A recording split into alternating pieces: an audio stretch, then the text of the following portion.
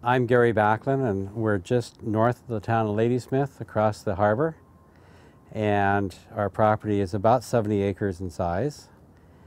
We have quite a wide-ranging operation, including milling hardwoods like maple and alder and arbutus, some cedar and fir. We also do maple syrup, and we do sequoia greens, arbutus branches, and we also do native plant nursery and plant rescue. Yeah, for people that have small properties, 10 acres, 25 acres, 100 acres, or under thousands of acres, managing your property is quite different than commercial forestry.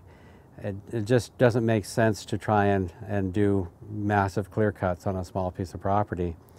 And you need to try and get value. If you just ship logs, you're going to make a little bit of money, but if you can turn those logs into a product or at least lumber, you're going to make more money, you're value added, and you might be able to support yourself on a small piece of property. There are always firewood opportunities on a small property for selling firewood.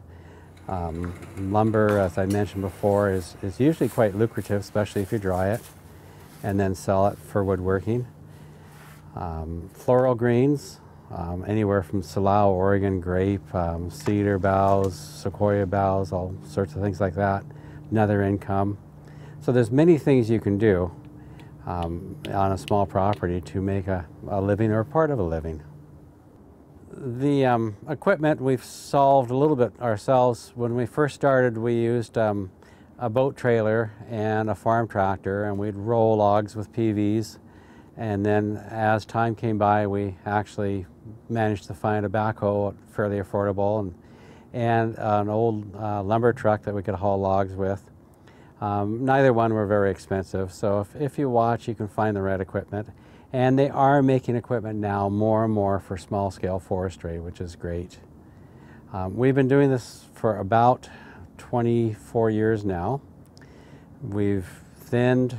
The property when we first got it was what you call backlogged. Somebody in the 1940s had come in and taken the best trees and left the undesirables to grow. So we had our work cut out for ourselves, harvesting a lot of the undesirables, doing infill planting, and then we planted a lot of the sequoias with the idea that we'd harvest them for lumber, but well, of course, we're taking greens from them too. So it's a slow process. We don't believe in doing a short rotation, so a lot of the trees we won't harvest in our lifetime. So economically, we need to find things that will bring money in short term. And that's one of the problems with small-scale forestry is you may have an income every 5 or 10 years, and it's hard to run a business that way. So we've looked to little things like the maple syrup, to the sawmilling of lumber, to the floral greens and the arbutus branches and the native plant nursery, so that we can have an income every year and not just every time we harvest a bunch of trees.